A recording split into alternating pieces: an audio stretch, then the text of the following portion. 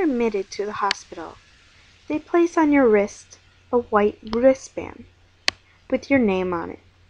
But there are different color wristbands which symbolize other things. The red wristband are placed on dead people. There was one surgeon who worked on a night shift in the hospital. He had just finished an operation and was on his way down to the basement.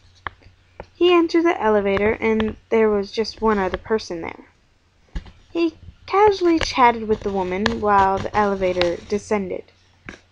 When the elevator door opened, another woman was about to enter when the doctor slammed the close button and pushed the button to the highest floor. Surprised, the woman reprimanded the doctor for being rude and asked why he did not let the other woman in. The doctor said, "That was the woman I just operated on. She died while I was doing the operation. Didn't you see the red wristband she was wearing?" The woman smiled and raised her arm. "Something like this?"